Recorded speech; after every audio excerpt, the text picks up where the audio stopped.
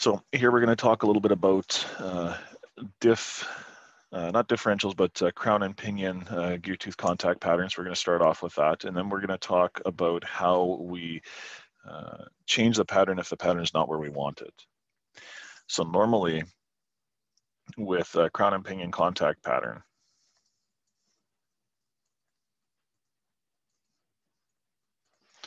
what we're looking at is where the gear on the pinion is contacting the gear tooth on the ring. So when you got a crown and pinion gear set, when we're taking a look at the actual gear tooth on the ring gear, there's going to be some terminology that we need to know first off. And if we look at the profile of a gear tooth, where the gear tooth is something like this, if we were to split that gear tooth up and look at the approximate pitch line of it, the top and the bottom, we have some different terminology we normally associate with that. The top over here, the tip of the tooth, and the root, we'll usually call the face and the flank. So tip and root of a tooth, face and flank. When we're talking diff contact patterns and we say we got too much face contact, we mean that the contact between the pinion and the ring gear is too far towards the tip of those teeth. That's not a good thing because that means we're probably going to end up wearing off that, that gear tooth, and we're going to have quite a knife edge on that in a very short period of time. The other thing that we can look at, and this here would be a side profile of the tooth. And if we're talking about, you know, the gear tooth here on a ring gear,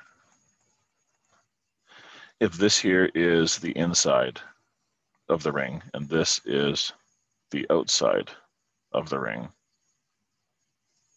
So the inside and the outside of the ring there, we have some terminology again that we associate with that. The outside would be the heel and the inside would be the toe. So now we have a way to kind of divide that gear tooth up into 4 quadrants. And if we divide it up into 4 quadrants, where again, this here would be the tip and this would be the root of the tooth, that would mean that we have the flank and the face. When we have a good contact pattern on a gear tooth on our crown and pinion gear set, we want to have that contact pattern centered along the pitch line. You'll notice that I didn't draw that contact patch centered between the toe and the heel there though. And there's a reason for that. This is a spiral bevel gear set, and just like any bevel gear set, the more load you have on the gears, the more they want to force apart. And as these gears force apart, as the load increases, the contact patch tends to grow and move outwards towards the outer edge of that tooth, or towards the heel, I should say.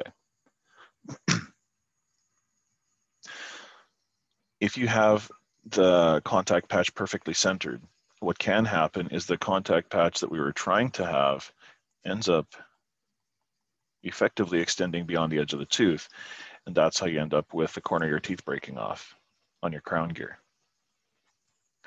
So it's important that we have our contact patch centered along the pitch line, so basically even between face and flank, biased a little bit more towards the toe, so that as the load increases on the gear, the pattern is going to move a little bit more towards the heel.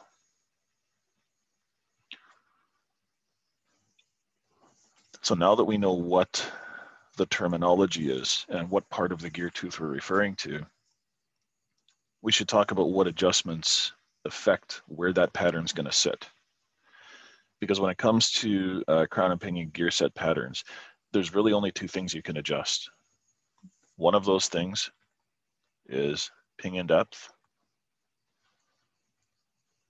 and the other thing is backlash. So pinion depth, you adjust that by moving your pinion in and out Backlash, you adjust that by moving the crown gear side to side. If you move the crown gear closer to the pinion, you reduce backlash. If you move the whole differential assembly over further away from the pinion, sideways away from the pinion, you increase backlash. So when it comes to your pinion depth adjustment and your backlash adjustment, those two things, they're going to impact the pattern in different ways. Okay.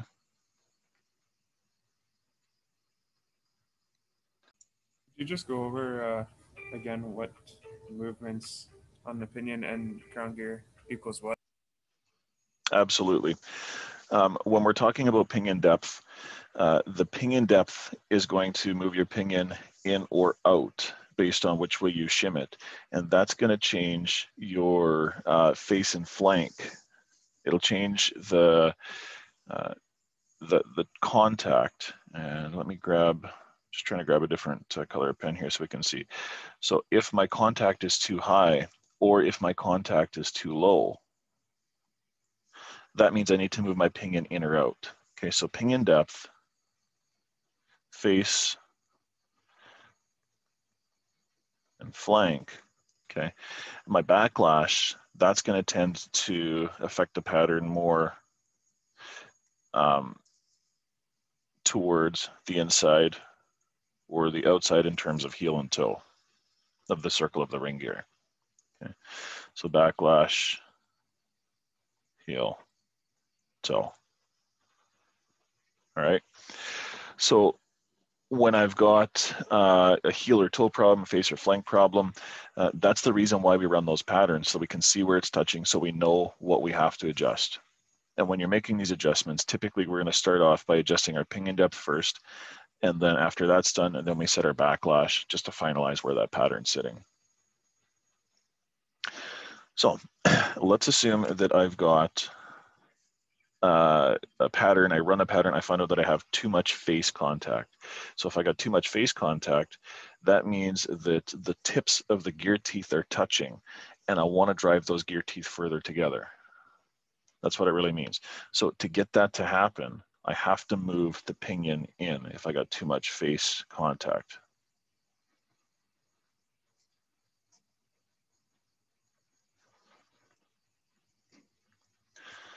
Now, if I got too much flank contact, that means the gear teeth are driven too far together and the contact patch is too close to the root of the teeth. And if you think about your ring and pinion as a simple beveled gear, that means you're going to have to just pull those gears apart a little bit to move that contact pattern closer to the pitch line of the gear.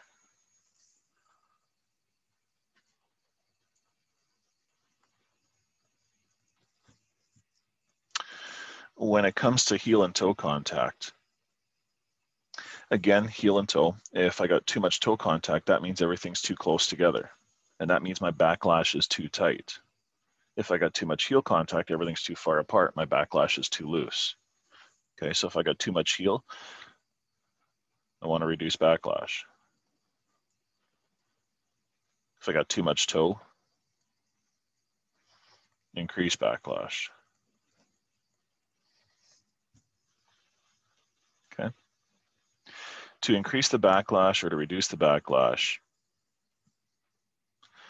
that means I got to move the ring gear sideways by shimming the carrier bearings, or maybe by turning some adjusting screws that move the bearings back and forth. But if I got too little backlash, I got too much toe contact, I'm going to want to move some shims so that the ring gear moves away from the pinion. If I got too much backlash, I'm going to want to move some shims or turn some screws so that I move the ring gear towards the pinion. So for pinion depth and backlash, your face, flank, heel, and toe, this is stuff that you're definitely going to want to know and understand.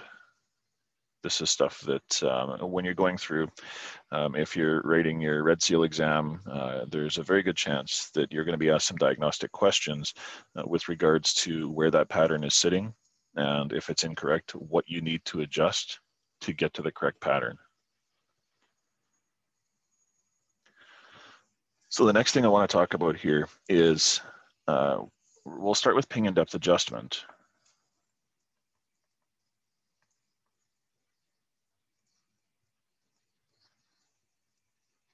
Okay, and your pinion depth adjustment, there's two different ways that the pinion might be mounted to your axle housing, your diff housing. One way might be integrated. Another way might be with a separate pinion carrier. Just to understand what I'm talking about, imagine how the pinion would typically sit in the rear end of a tractor. All right, so you have the rear housing, your diff housing there, and your pinion and the bearings associated with that, they just slide into that housing.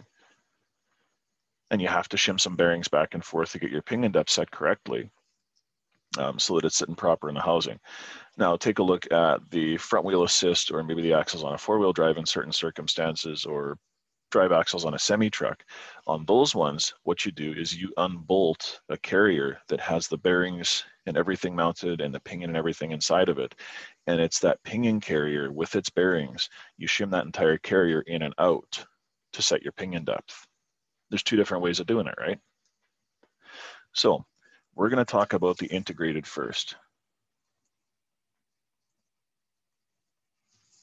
So with an integrated pinion carrier, that means that the adjustments that we have to do to get our pinion depth set correctly is going to be a little bit different than if we had a removable carrier.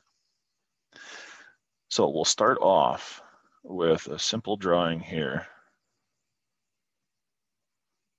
And this is going to be, we'll just keep this simple.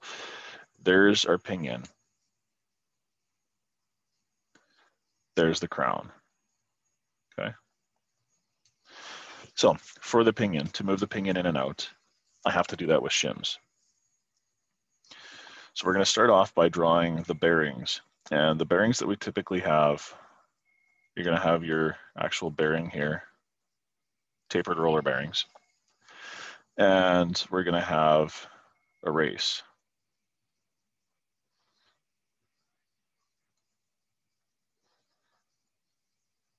So your bearing race and the actual bearings, they sit like so.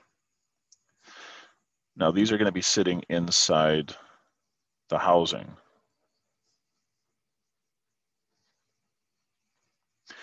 Now this housing,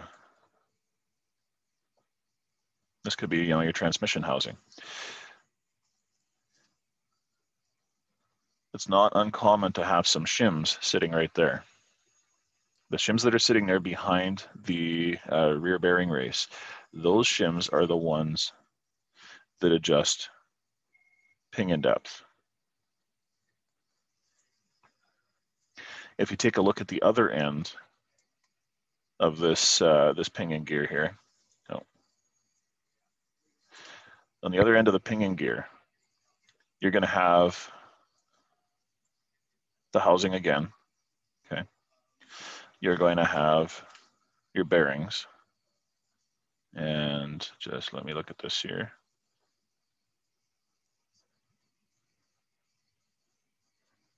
And then you're going to have the roller bearing. Okay, and that roller bearing, that's typically held in place by the yoke. Okay, so there's your yoke. And maybe this yoke is bolted on with a bolt.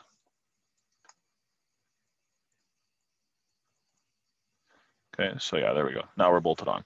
All right. There's another set of shims usually on this side. If you're not using a crush sleeve, there's usually another set of shims on this side, and those shims typically go here. Or maybe they go in between, the yoke and the shaft. There's going to be shims there somehow.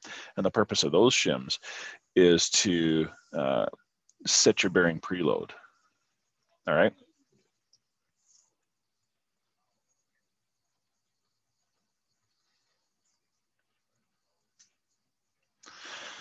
So when we're looking at something like this, if you change your pinion depth, that's going to affect the bearing preload. So you're going to have to change the shim pack for the bearing preload on something like this.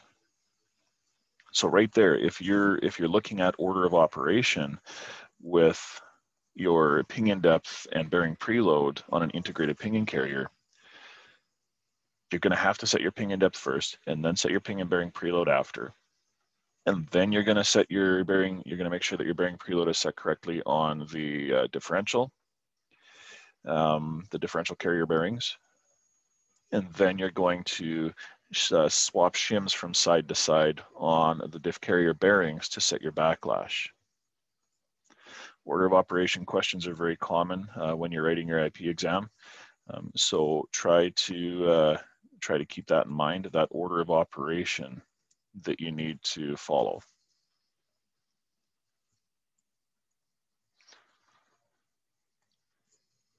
Okay.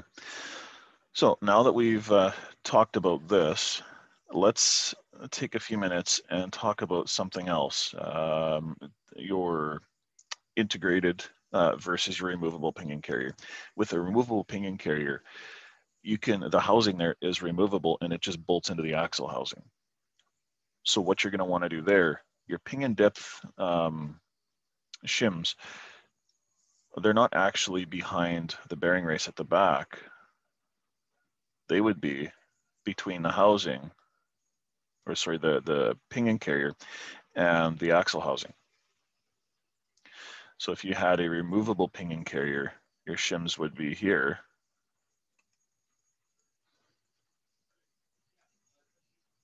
And those shims, those are your pinion depth shims, okay?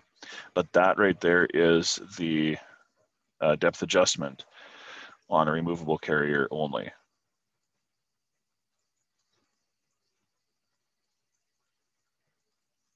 All right? On the standard integrated, everything here in blue, that doesn't exist. All right. So here's another thing that I want to talk about. Pinion depth markings.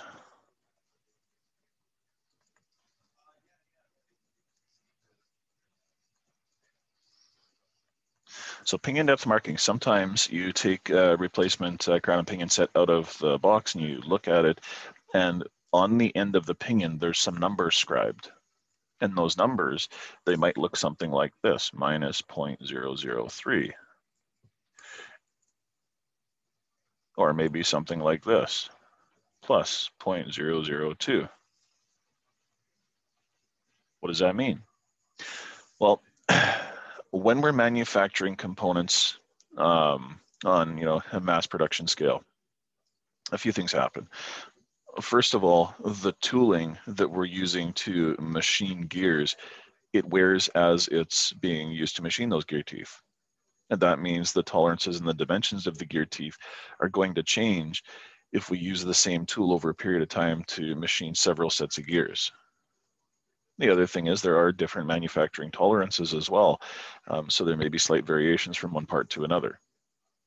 Taking that into consideration, manufacturers know that if they do have a matching crown and pinion gear set, as long as we can match any of those variances one to another, we should have optimal gear tooth contact pattern, if we have the pinion at a certain pinion depth.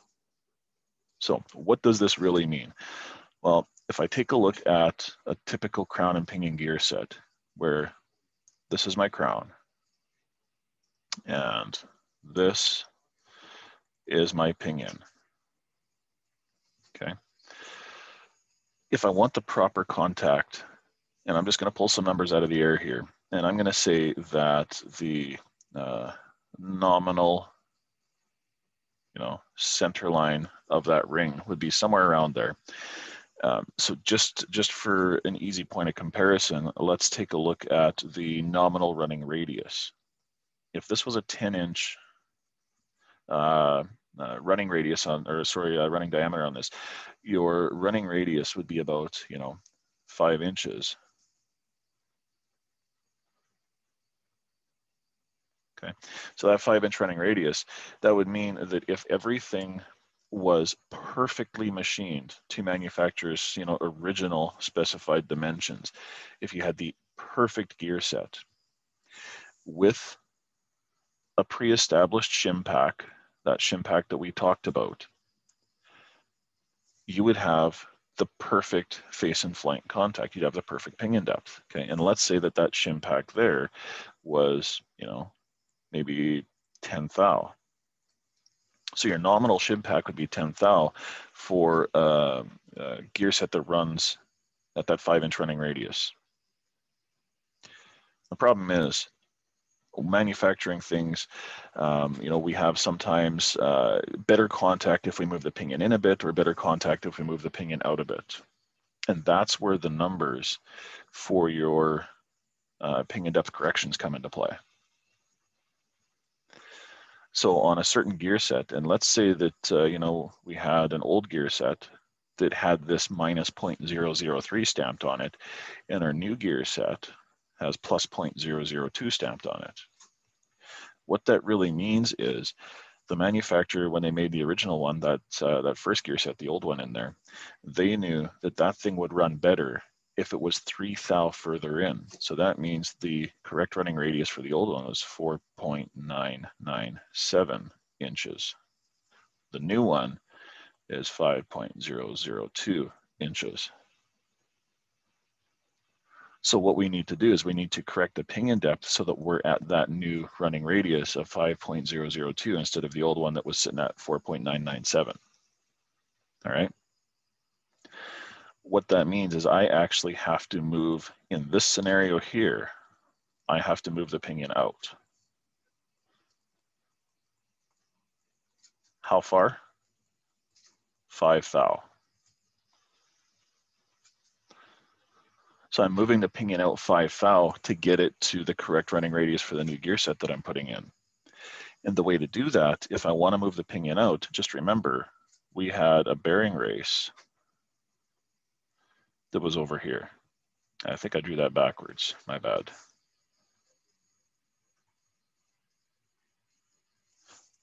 We have a bearing race right here that was shimmed into position with the pinion depth shims. So I need to move this thing out. So that means I've actually got to remove 5 thou of shims. If you have an integrated pinion carrier and you take a look at the numbers minus 0.003 or plus 0.002, if I have a minus 0.003, that means I actually had to add 3 thou of shims off of nominal to get where I needed to be. If I got a plus 0.002, that means I actually had to pull 2 thou of shims to get off of nominal to where I needed to be. It's a little counterintuitive until you understand the reason why those numbers exist. When it comes to setting up a crown and pinion gear set, always check those numbers. Because if you check those numbers and you make the correction to the shim pack during that first step of assembly, then you don't have to tear the whole thing apart again just to change the shims because your face and flank contact was incorrect. By making that correction at this point to the shim pack, there's a far better chance that you're going to be right where you need to be on your face and flank contact right off the hop. Take a look at the markings on your old gear set, take a look at the markings on your new gear set, and adjust your shim pack accordingly.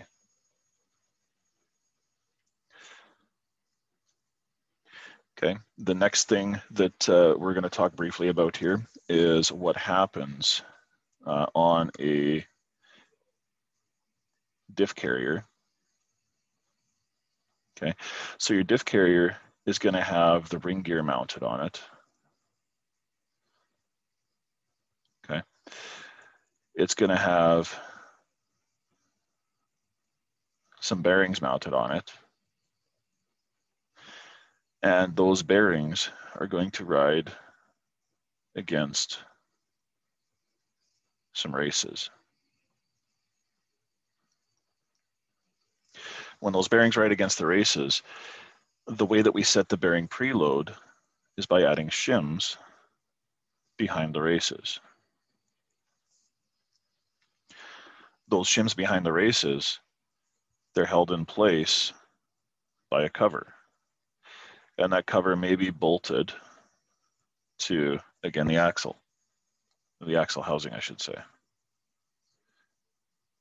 So when I bolt this on, and there's my bolts.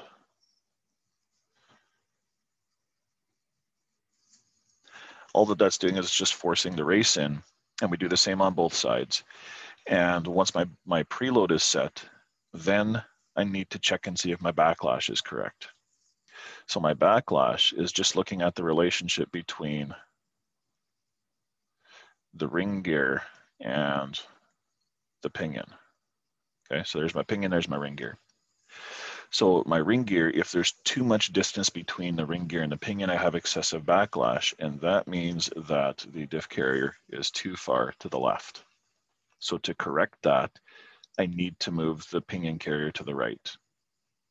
To get it to move to the right, I have to pull shims from the right-hand side and add them to the left-hand side to reduce backlash. You'll notice that I'm not removing shims and adding shims. I'm just changing which side that shim is on. Okay. So for instance, if I need to reduce my backlash by 5 thou, and it just so happens the geometry is such that by moving a 5 thou shim, that changes the backlash by 5 thou, I take that 5 thou shim from the right side, put it on the left side, that reduces my backlash. So this is true as long as the bearings are mounted like I've shown here. The bearings are not always mounted like that. Sometimes the bearing race is mounted inside of a quill. And the quill is like a separate housing that your bearing race is going to sit inside. And again, I've only drawn, one side of this, which is equivalent to that. This quill gets shimmed in and out to set your preload. So if I've got 2 quills, so I got another one over on this side,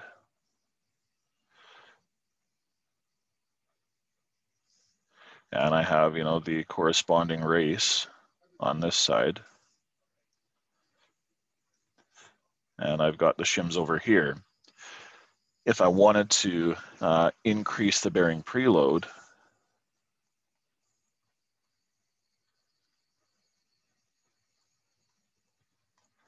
I have to remove shims.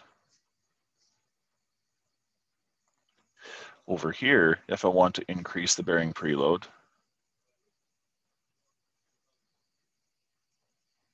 I have to add shims. Okay.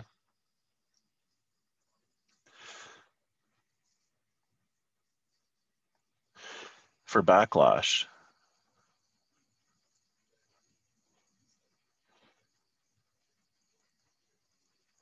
if I want to reduce the backlash in my top example here, that means I need to move shims. According to how I have it drawn, I have to move shims from left to right.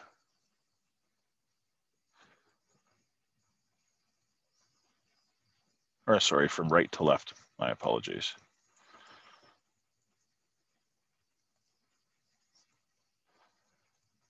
Okay, so all I'm doing is I'm pulling shims from the right side and placing them on the left side. That's going to reduce backlash. If I have quills that hold the actual bearing races in place, then over here, if I want to reduce backlash,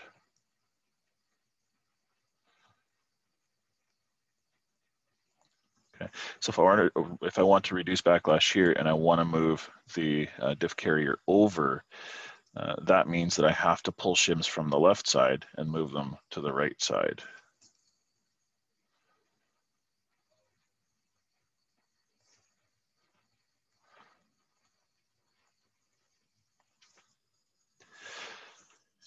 Depending on how the bearing races and your differential carrier bearings are retained inside the axle housing, it's going to mean that what you do to increase or decrease preload is going to be opposite between the two. What you do to increase or decrease backlash is going to be opposite between the two, depending on the style of system that you have. So if you're coming across any scenarios where you have to make these adjustments, you'd better be aware of what style of mounting system we're talking about so that we know what we need to do with the shims in order to get our backlash and our bearing preload where we want it to be. All right. So if we take a little scroll up here, we can see that we've gone through the contact patterns and terminology, which way we need to move the pinion and the backlash to increase or decrease our face, flank, heel, and toe. We've talked about setting pinion depth with either removable pinion carrier or an integrated pinion carrier. We've also reviewed how to identify and interpret what pinion depth markings mean and how to adjust our pinion depth shim pack to compensate for those changes in the numbers. And we've talked about how to set our differential carrier bearing preload and how to move our shims from side to side to adjust the backlash.